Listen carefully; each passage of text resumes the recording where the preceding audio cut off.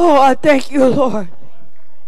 I didn't want to share this with you all, but there are times in the night watch that I cry and I pray all night for this church. And since I started praying for this church, my life has changed. I'll wake up and I'm praying in tongues. I'll see your faces. I have dreams about you. I go places in the night. That's why I'm tired over there sleeping. Because I've done some things in the night watch. My life has changed. It has totally changed. Things happen in the night that I cannot explain, and I will not try to explain it. But I am a new creature in Christ, and I want to change even more.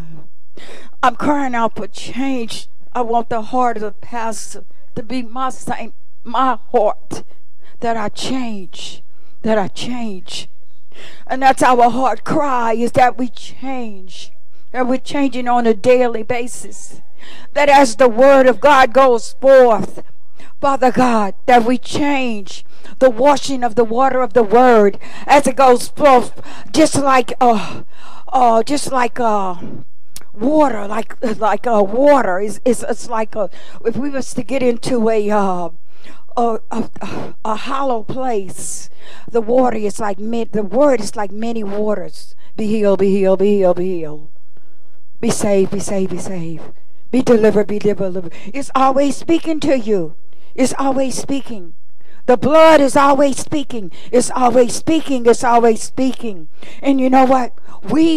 Because God said, we know his voice, and a stranger's voice will not follow. He said it. You have to receive it and believe it so it can operate in your life. I hear the voice of the Lord. I know his voice, and a stranger's voice I'll not follow. Because you know the word, because you meditate upon the word day and night, you'll be like a tree planted by the rivers of living water that bring forth fruit in its season. And whatever you do, your leaves will not wither, but they'll bring forth fruit. Fruit. And that's what we want. We want fruit to come forth from our lives. This church was founded upon prayer. And prayer is the foundation for the Christian. That's your foundation. That's your foundation. You're communicating with the Father. That's the way you communicate with him. So, you know, if you're having some problems in your life, or you praying the word of God, or you just telling God your problems, he told me to ask you this. Do you have your problems, or do your problems have you? Okay, because now if they got you, you're in trouble. So you want to have your problems. Why do you want to have them? Why do you want to have them? You want to have them because what did God tell you to do? He said to cast all your care up on me because I care for you affectionately. You don't have to carry those things. He said, take his yoke up on you and learn of him. His yoke is easy. His burden is light. So when we go through him, we already have the answer to the problem. Do you want to receive it? Or do you just want to keep speaking what you have and not what he desires for you? You know, he desires so much for us. He desires so much more. He said, if we would seek first the kingdom of God, he said, all these things. So therefore, what we are seeking should be the kingdom of God. Because we know those things are going to come behind that. Those things are going to come. You know, sometimes the things that we pray for, we really don't need to pray for. You say you want a new car. You want another job. These are natural things. He said that stuff is going to follow. But we got to seek first his kingdom. His kingdom. His ways of being and doing what is right. You know. And those are the things that he wants us to change. He wants to change our character. He wants to change our walk, our talk. But this is on a daily basis. And it takes time because you have been living this life for so long. So he has to slowly carve away, put you on that potter's wheel and slowly squeeze some of those things out of you. Or the oil is going to flow when he squeezes. When you feel the things pulling at you, and you say, well, that's not good for you. It might be good for her, but it's not good for you. I'd rather you didn't go to that store. I'd rather you didn't do this. I'd rather you didn't do that. But these are things that will cause you to grow. He knows what each one of us need to grow, to cause us to grow. He knows what we need. So, therefore, when we pray, we want to pray his perfect will, which is his word. And what did he tell us? He said he would give us power. He said he would give us power over what? All the enemy. All the enemy can be put underneath our feet. I heard a minister he was talking about Kenneth Hagin, and he said Kenneth Hagin was talking to the Lord, and when he started talking to the Lord, it's like the Lord visited him. So as the Lord was talking to him, the devil came, and the devil started talking to him also. But he was trying to hear what God was saying, and that evil spirit was right there, putting you down and talking and talking and talking, and he said, Lord, why don't you do something about it?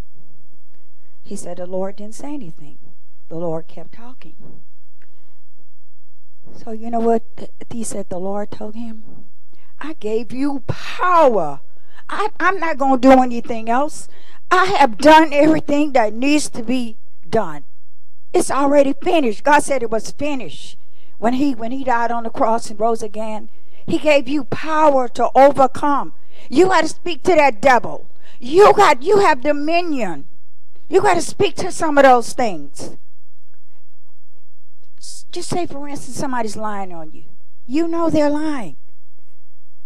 That's a lie, and I don't receive it.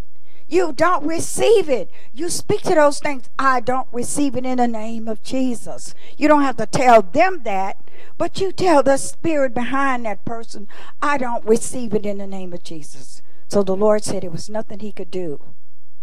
He was waiting on him to do something. So he had to rise up, say, in the name of Jesus, you foul spirit, you get out of here. And the spirit left. So there are times we have to rise up. We have to rise up, and we have to speak what the Word of God says, to speak concerning that situation. I had trouble with my feet, and I had to walk it out. And if I had stopped walking, I believe I would have been in a wheelchair. That's how bad they hurt. But I couldn't walk around and tell everybody the pain I was in. I couldn't stop doing all the work that I needed to do. I couldn't stop. The doctor didn't say she could do anything for me, none other than send me to a specialist. And she said, you're going to have to work it out. You're going to have to walk it out, because that muscle, that tendon underneath your feet is not loosening, it's tightening. And it would make me not be able to bend my feet, or have to walk on my toes, or sometimes my feet didn't even want to move, because that muscle underneath, all that function right together with your heel. Anybody with foot problems know that it all has to work together. It all has to work together for your feet to move properly. So I've had to walk it out. It's been painful, but I've had to walk it out. Some of you have circumstances and situations that you need to walk out. It's painful, but you know what? All things work together for your good. It's working for my good. It's working for my good. I can put my heels on. I can walk. I'm just so thankful that I didn't give up, that I didn't just shut down. And I'm not going to tell you that I didn't want to in the name of Jesus, but I did. Because a lot of times it was so painful and it hurt. It hurt so bad. It hurt so bad. But I didn't have a choice. You don't have a choice in the matter. If you look at it that way, do you have a choice in the matter? Do you want victory or defeat? What was purchased for you? Victory. Victory. We overcome. We overcome by the blood of the Lamb, the word of our testimony, loving not our lives to death. We overcome. We overcome. We are overcomers. I don't care what it look like. That's what you tell yourself when you get up in the morning. I'm an overcomer. I'm an overcomer. And I overcome by the blood of the Lamb and the word of my testimony. You know, the Lord said he beseech you in Romans, that's Romans 1:12-1.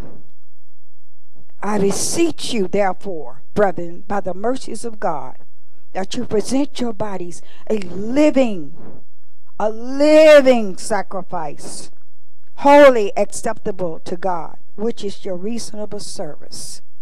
He does not want our lip service. He wants our hearts. He wants our heart. He wants what we do to come from the heart.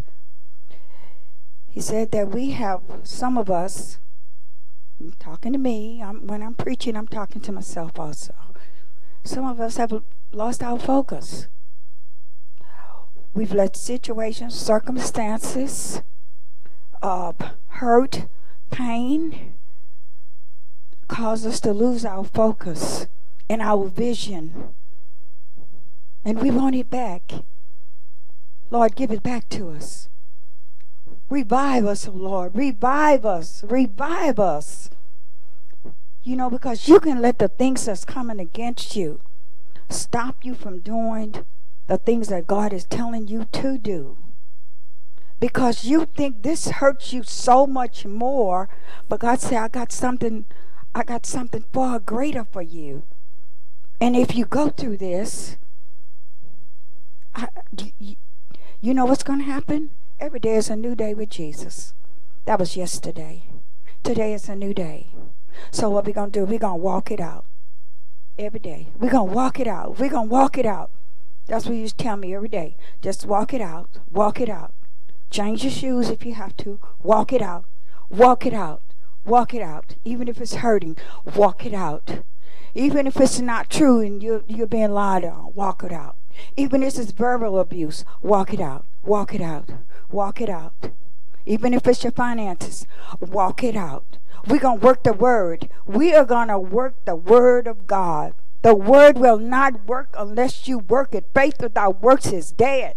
You can confess the word and don't do nothing, and you're going to have nothing. You got to believe what you're confessing and what you're saying with your mouth. Believe what you're praying. God is well able. Don't give up on God, because he won't give up on you. He's able. He's able. He's able. He's faithful to do those things which he has promised you. He is faithful. He's faithful. And you know, so we got to, it's coming a time in the body that faith is going to have to arise. We're going to have to fight the good fight of faith to hold on to the promises of God. We have to fight that good fight of faith. What is the good fight of faith? We're to stand on the word. We're going to stand no matter what it look like, no matter what it feel like, no matter what it tastes like, no matter what someone else is saying, what someone else is doing. What do you believe? What do you believe as an individual? This is an individual thing as well as it is a group thing. We are a body. We are the body of Christ. We all have personal relationships with the Lord Jesus Christ. We all have prayer lives. We all have foundations. You got to build upon your own foundation. This church, yes, we pray collectively. We pray, yes, we pray. What are you praying individually? You have got to judge yourself. You've got to look at yourself. You know whether or not you have an active prayer life or not. Well, you're going to have to get one. You're going to have to get one. You're going to have to get one. Because there are times when we will be sent out. We will not be sent out with another person that has the word on the inside of them. They walking in the Holy Ghost. You're not walking in faith and victory.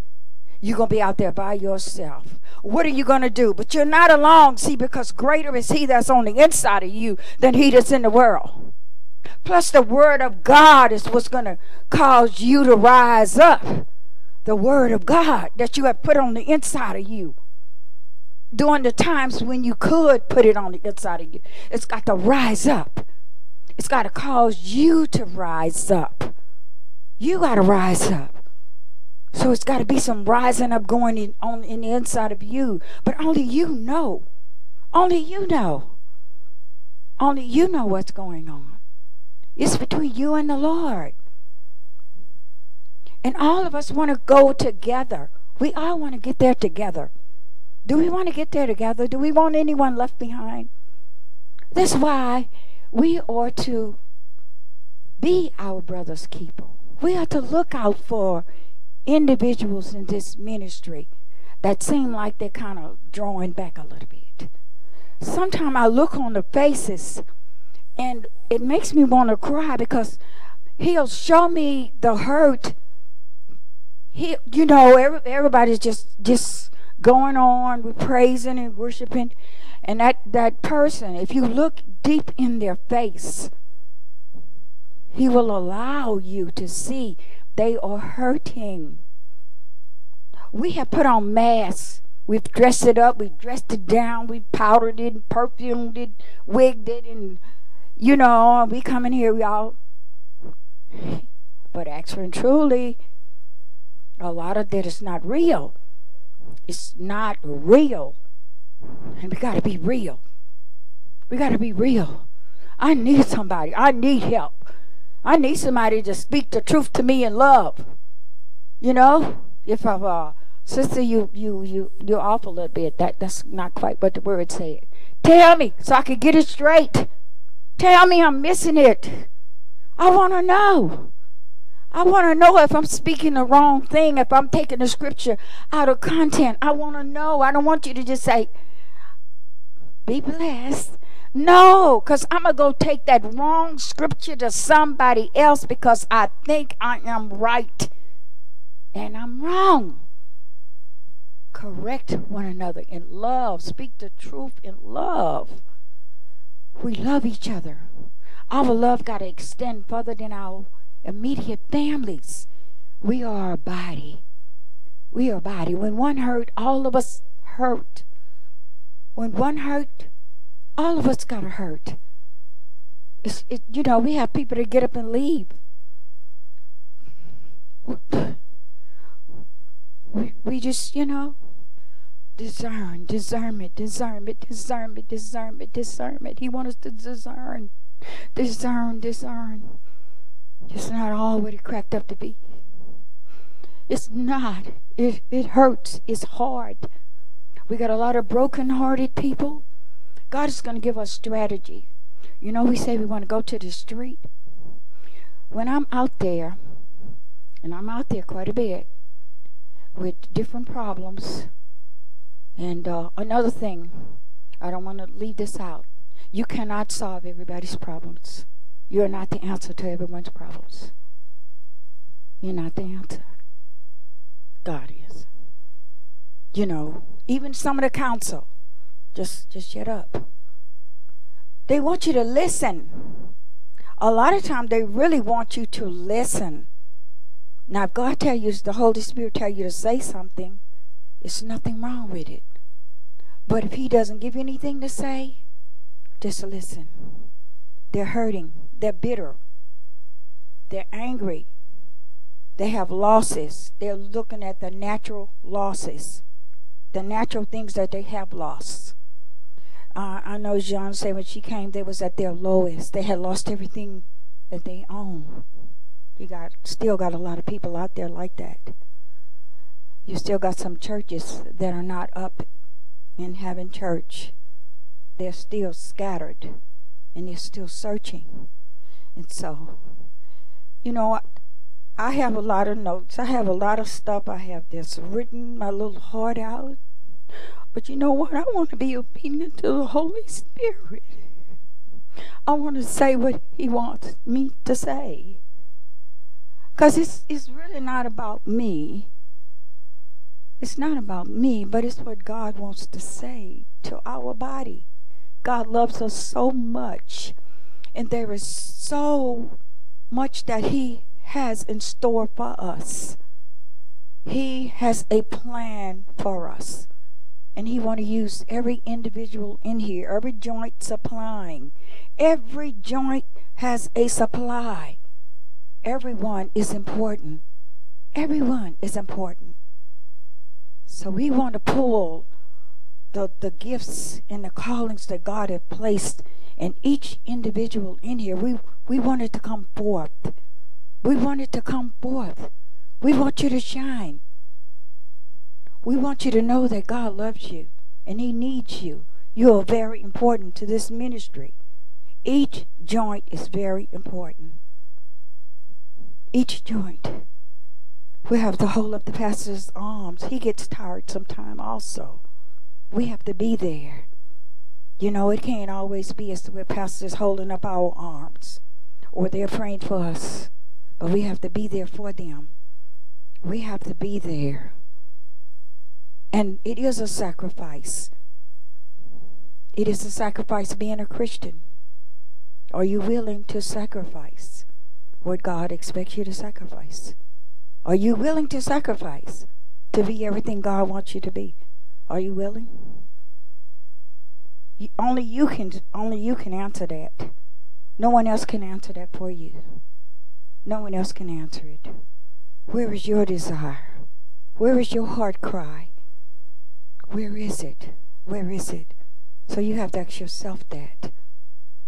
So this is something that, God said I required. I don't want lip service. I want it from the heart. I want it from the heart. That's what I want. I want it from the heart. So we've got to it's just some things we've got to change. But it's just a little tweet here, a little tweet there. And once you get on the potter's wheel, you won't even know He took that little part off. You won't even know He cut that off. Or if He doesn't cut it off, He's going to stop some of the company that you keep. You're going to wonder why they're not hanging around you anymore. It was for your good. It was for your good. Don't go back and try to get them. It was for your good.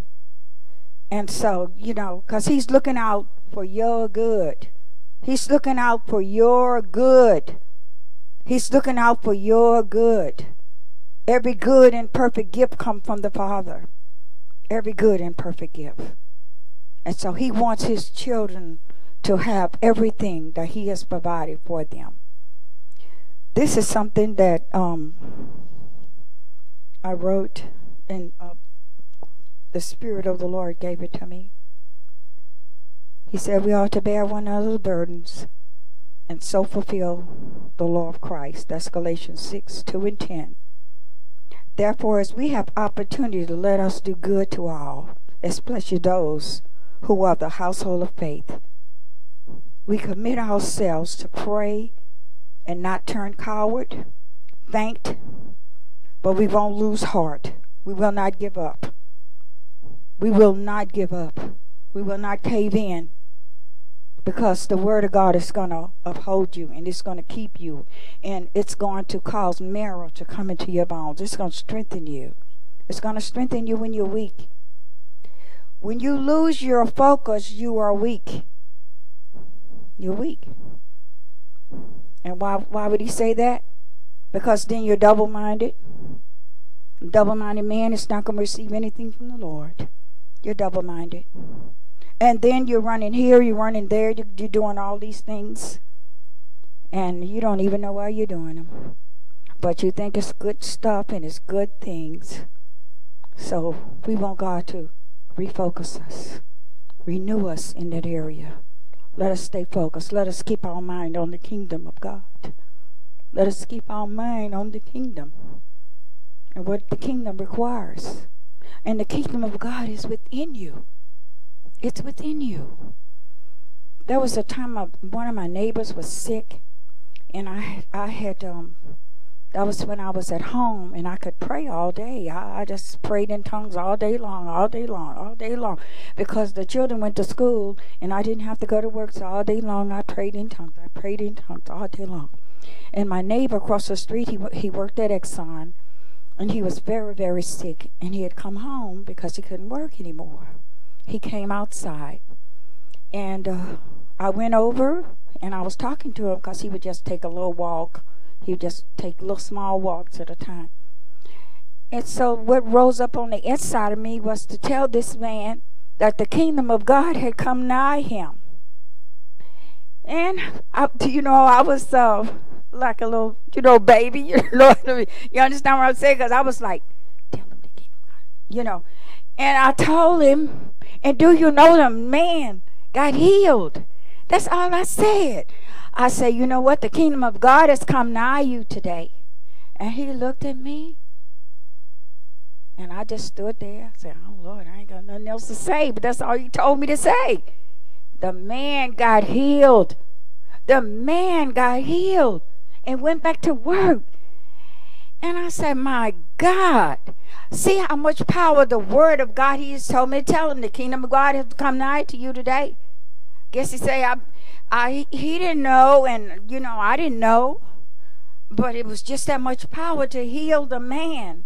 The word of God. It was just that much power to heal him. And he received what I said because he was hurting so bad. He was sick. He was hurting. And he received what I said. And so just be sensitive to the Holy Spirit. Just say what he tell you to say. Just listen with your spiritual ears to what scripture comes up. What scripture comes up when you're praying? What is he telling you to say? Are you going to be obedient? Or are you going to say, well, I was going to say this? And the Holy Ghost is waiting on you to repeat what he just spoke to you in your spirit. When you pray in other tongues, you may not know what you're praying. But what he said, he gave you that. He gave you that because he loves you so much that you can use that. You can pray in the spirit and things take place and they happen without you even knowing what's going on. He said he's touched with the feelings of your infirmity. So when you know not what to pray, when you know not what to say, when you know not. And so I thank God for that time in my life. I think about that all the time. We would go out sometime and they'd say, well, we need to pray. I said, I already prayed. And I guess they probably thought I was just being facetious, but I was telling you the truth. I done already prayed in tongues. I'm not saying I prayed what y'all praying about, but I had already prayed in tongues. I had already prayed. Because that's what I used to do, was pray in tongues all day long. And I didn't realize it then. I was energized in my spirit. And every time I went to Walmart, somebody came to tell me their problem. And I didn't realize then what was going on. Why they coming, to me? Because at that time I was a baby Christian. And I would say what he tell me to say or pray what he tell me to pray. That was a ministry. That was a ministry where he was using me. He was using me and I didn't even realize it. But I give him glory. I give him honor for the times when he has done all these different things. Now I can share it with you. I can share this with you. That one Saturday night, I spent the whole night praying for the living word. Every time I closed my eyes, I was praying. So when I came in, Dana came up to me that day. She came up to me that day. She did. And she said, I'll pray. And I said, well, praise the Lord. I said, because I've been praying all night. And I know she didn't understand what I meant. She didn't understand what I meant. But I had been pulling down strongholds, casting out this and just pulling down the things that came to my spirit, man. pulling it down, casting it down. And she prayed an awesome prayer. She prayed. She walked right on in. She walked right in, but I know she didn't understand what I said. Why I said that. I said, I've been praying all night. I said, I ain't had a tap of sleep. I've been praying all night. So, when your night season changes, let it change. It's for a reason. It's for a reason. When your seasons in your life start changing, because the seasons are going to start changing in our lives. And you can write it down, this date right here. You can write it down. The seasons are going to start changing. God is going to start using you to do extraordinary things. Let me read to you what he gave me about the extraordinary calling. I shared a little bit. The extraordinary is calling. God is calling you out of what you have known and is inviting you into the deep waters. You are being beckoned to abandon the familiar and the comfortable, to be comfortable, and the safe. You got to be safe. He wants you to step out into the eternal and the new dimension of living. What will you let restrict you? What will you let restrain you? We have a lot of restraints. Familiars of the comforts. Sometimes it's the comforts of an old season. Sometimes it tries to hold us from embracing the new things God wants to launch into us. We prefer the old ordinary because the extraordinary has too much uncertainty attached to it. It's what we've been used to doing, what we've been used to doing. So we don't want to give it up. But it was good for that season. He said it was good for that time. But now the God of the extraordinary is calling. We walk by faith and not by sight. Faith is your anchor, and that's what's going to sustain you in this season. You don't have to walk by faith. If he tell you step out and do this, step out on, you're going to have to do it. You don't have to have all the ins and the outs and the what's in the, it don't have to all be tied together. It said, who called us is faithful. 1 Thessalonians 5:24. Faithful that are the steps ordered by God. Psalms 37:23. When he orders your steps, he wants to order your steps. He wants to order my steps. Will you allow him to order your steps? Can he tell you where to go? When he told Noah what to do, he had to step out and do it. He didn't know where the wood was going to come from to build the ark. He didn't know a whole lot of things, but he chose to do it. And, when he told Abraham to, put Lot out, go here, put him out, it was for a reason, And then he was sharing with me about Lot's wife. Sodom and Gomorrah had got in her heart. She couldn't let it go. So she died. She couldn't let it go. Some of the things that the enemy has tried to place in your heart or try to place upon you, even by other people, circumstances, situations, losses, deaths, just money problems. He tried to place all this stuff in your heart. This keeps you from going forward. It's like you're constantly looking back, but you know what he said? He said, we got to let those things that are behind stay behind. We got to press toward the mark of the high calling in Christ Jesus. We got to press. We got to press. It's a press. It's a press. Got to let go some of those things. What's holding on to you? Tell it, let you go. Let me go. Let me go. There's a higher calling upon my life. There's a higher place in the spirit where he wants to take us. He wants to take us there. Faith helps you see in the dark, break the cycle.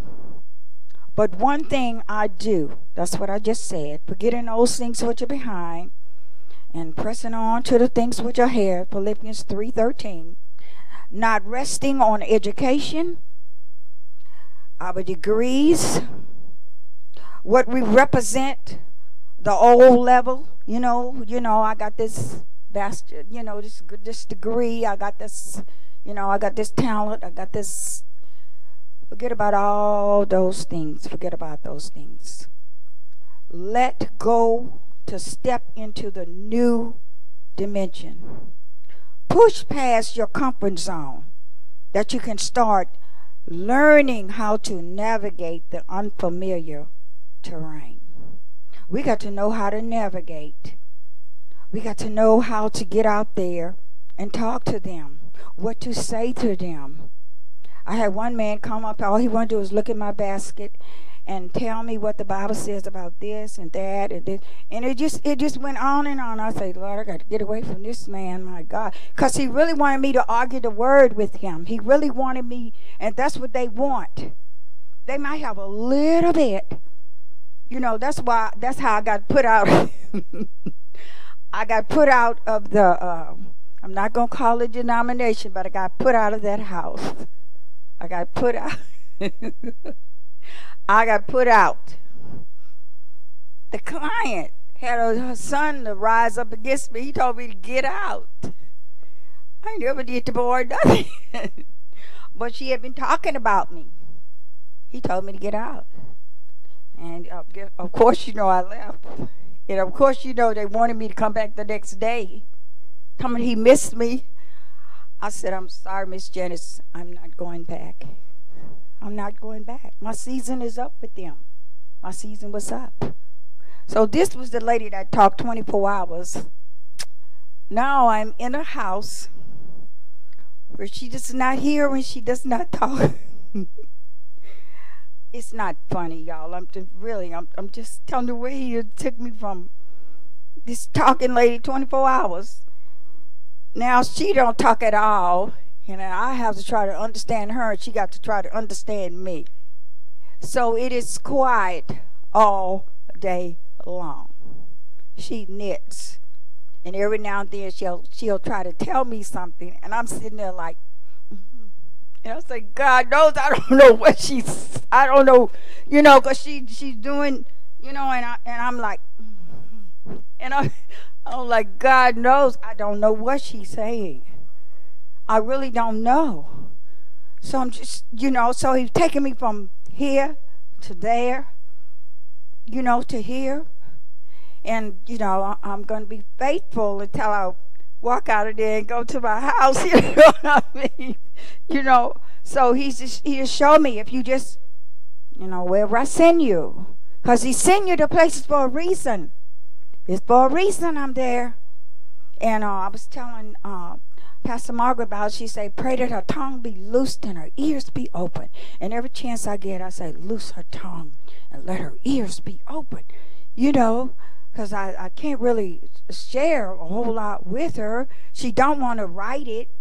She just want to, kind of mimic it. And I don't have the learning to understand, but the Holy Ghost knows what she's, so far she haven't put me out, I haven't been put out. She haven't called the office and told on me, because they'll call and tell on you. They will tell on you. And I was talking to Joy one time. I said, I don't know if she won't be there or she don't. I said, Joy said, Mama, those people, you go to special people's houses, what's wrong with you? I said, you got a point there. You're going to someone's house to minister to them, this.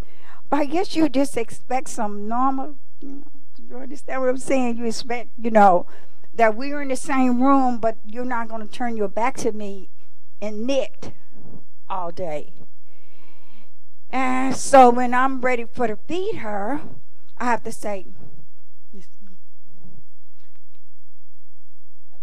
I'm trying to get it, because I watched her grandchildren, and they do. I went in there hollering at the woman. That's not going to get it. I can talk as loud as I want. She cannot hear me. And they talk to her. They'll say, you know, they moving their lips, but they're not talking loud. So that's what I have to do. I guess he said that's a crazy woman. But I'm trying to make sure she could, you know, get what I'm saying to her. And so she'll say, so, you know, so I got over that part, you know. So it's like getting over. But we went to Walmart one time, and it was terrible.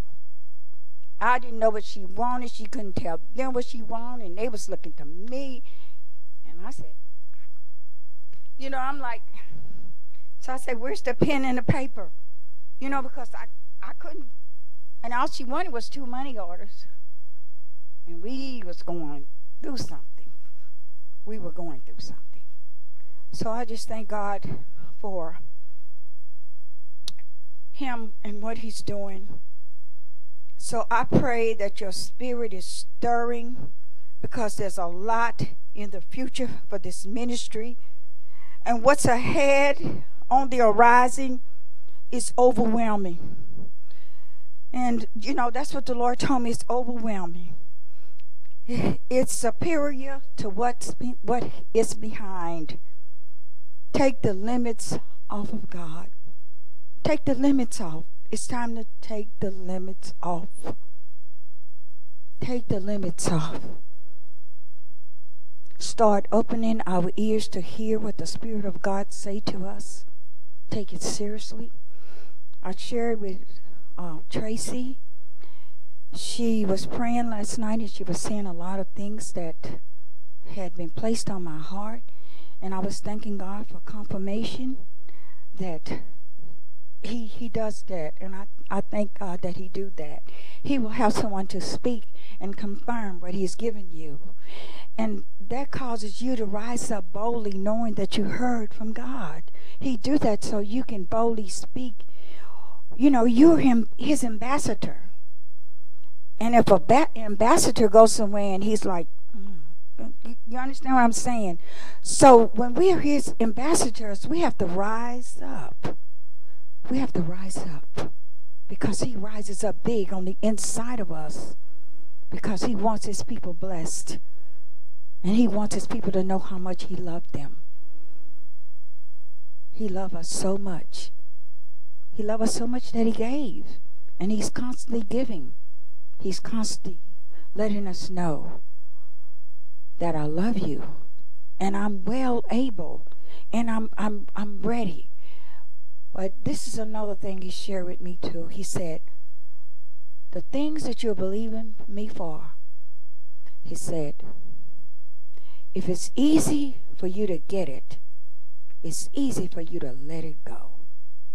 So when things come to us, let's say, for instance, you believe in God for something, and it takes a while. You're praying. You're believing Him. You believe in Him. When it does come and it come to pass, it's like, thank you, Lord Jesus. Thank you, Lord. So everything is not given to us on a silver platter. It's not just given to you. He wants you to know that I want you to have it. But I want you to be grateful. I want you to be able to stand. And I want you to know that we don't mind waiting. God is worth us waiting for. It's worth us waiting for. Because if we go out there too soon and we're not ready, then we're going to come back. We're going to come back feeling defeated. But when we go out, we're going to know that there's no defeat, only victory. Why? Because He has sent us out there, and He has prepared us. He shone our feet with the preparation of the gospel peace. You know, we put on our whole armor. We're ready. We are ready. We're ready to do your bidding, Lord Jesus. We are ready to do your bidding. And nothing's going to hold us back, and nothing's going to hold us down, because we are ready. So I just thank God for what He's had me to share, and I just pray that He was glorified. And I just Oh, I'm just so grateful and so thankful for what is going on in this ministry. And it's not walking by sight. It's just not what you see. It's not what you see. It's not what you see. We cannot walk by sight. We cannot walk by sight. We cannot judge with the eye. Because the eyes will tell you, it'll tell you all the wrong things. Are we gonna trust God? Are we gonna believe God? And He's working on us. He's working on us. So I thank God for that. Pastor, would you like to comment?